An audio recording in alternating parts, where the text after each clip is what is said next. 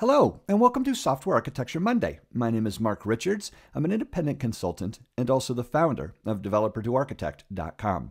In today's lesson, lesson 38, we'll take a look at some of the techniques for identifying microservices. In general, when we identify microservices, there's three kinds of approaches. There's a top-down or function-driven approach, which really says to take a look at the overall functionality of the application, decompose it, and form services from there.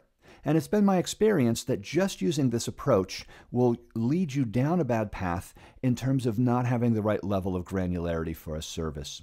Another approach is a bottom-up or a data-driven approach, which says don't look at the functionality, but rather take a look at the data and then form services off of there. And like the function-driven, this is a good start, but also leads you down a bad path. Orthogonally, there's a third approach which says ignore the function and the data, just take a look at the kind of requests that are made in the system and form a microservice off of each of these requests. This is also a form of something called API first or API driven development or design. And this will get you pretty far, but then you'll hit a brick wall as well.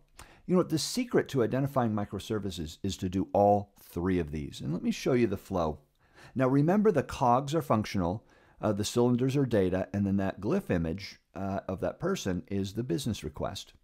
So here's the steps involved in identifying microservices. First, notice that this is a function-driven top-down approach, is to identify coarse-grained functional areas of the application, and then through decomposition, start breaking those apart into coarse-grained microservices. Now this is still a function-driven top-down approach. I bet you're saying, but Mark, you said this wouldn't work. Ignoring all the other dimensions is where we run into trouble. And notice the key point here is to create coarse-grained microservices. We start out coarse-grained and then start analyzing that service, because the third and necessary step is now a data-driven approach. And so a lot of times I get the question as well, Mark, when should we start involving or taking into account data in our services? And the answer is right away. Once we've identified some coarse-grained services, what we're doing here is we're mapping those tables, those database tables, to services. Now I'm showing cylinders here. Those don't necessarily mean databases, but rather groupings of tables. And so we start mapping those services to those data tables, and notice what we have. That left-hand service requires data from both of those kind of tables, the right-hand service from those group of tables, but look what we have. I call these crossovers. In other words, service 2, that service on the right-hand side, needs data from that first service as well. And so there's kind of this combination thing. All we're doing at this part is mapping. We're not taking any action, because step 4 in the process is now to refine that service granularity. And notice this is both a top-down and a bottom-up data-driven approach. We've got both the cogs and the cylinder there. And now what we do is notice that when we say refining service granularity, see that service on the left-hand side. Now what I've done is I've found a very clear, quote, seam in that functionality. In other words, it did A and B. A used one group of tables, functionality B used another group of tables, and there was a clean separation. So consequently, when I refine the granularity, and here it goes, based on the data, I was able to create 2 microservices from that. However, notice that right-hand service from step 3 to 4. Here, I was not able to find that clear seam. So that right-hand service does A and B and C. But the problem is all 3 of those functions, A, B, and C, all require the groupings of data. So consequently, I was not able to split up that service. This kind of demonstrates how data does in fact influence the granularity of your microservice. Now we still have this crossover problem right here, and so that's where we get step 5, which is now to create the service dependencies. Notice how I took that crossover.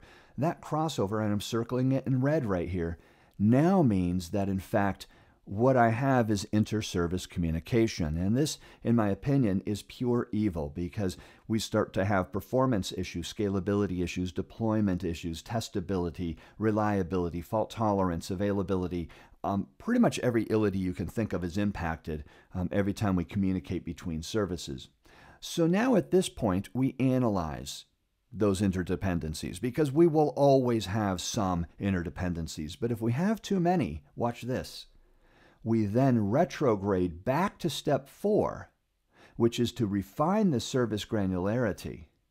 And then we go back to creating service dependencies. And so I, in fact, may, due to those ilities, I may go back and retrograde to step 4 and actually combine those two right-hand services, therefore eliminating that inter-service communication. You know, a lot of this has to do with latency, how often I'm communicating. If every single request has to go to that other microservice, it might seem kind of silly to have that as a separate service.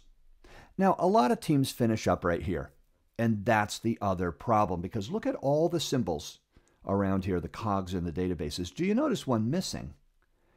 And it's perhaps one of the more critical aspects of defining services, and that is identifying the orchestration level. Now, notice the glyph image here. This is that request-based approach.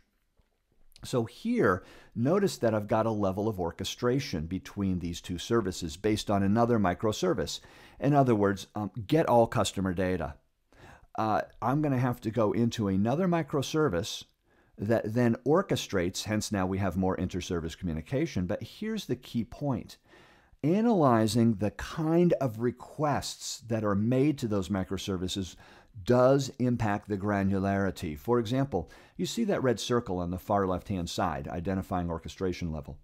Well, look at those two left-hand services. I usually use the 80-20 rule. In other words, if 80% of the requests to that functionality are independent in each of those services, and only 20% of those requests need to be orchestrated, this happens, then that's acceptable. However, if it's reversed, and 80% of all the requests require a coordination or orchestration between those two left-hand services, and only 20% go individually, then watch this. I retrograde all the way back to step 4.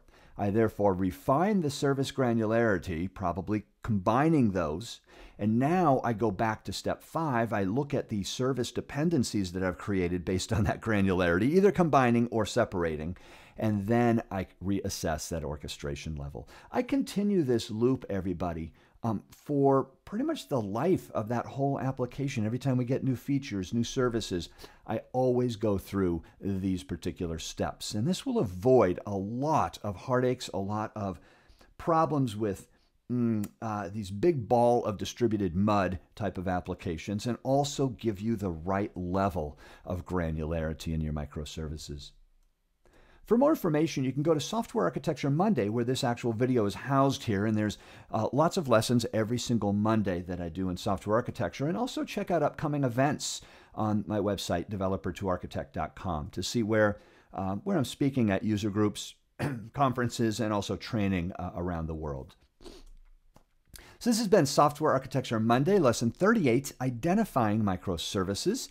And stay tuned next Monday for another lesson in software architecture. Thank you very much.